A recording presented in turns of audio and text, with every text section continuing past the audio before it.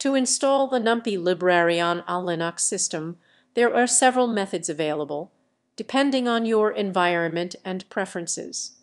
The most common approach is to use a package manager like pip, which is the Python package installer. First, ensure that you have Python and pip installed on your system. You can check this by running commands in the terminal. If pip is not installed, you can install it using your distribution's package manager. Another method to install numpy is through your system's package manager, such as apt for Debian-based systems or yum for Red Hat-based systems.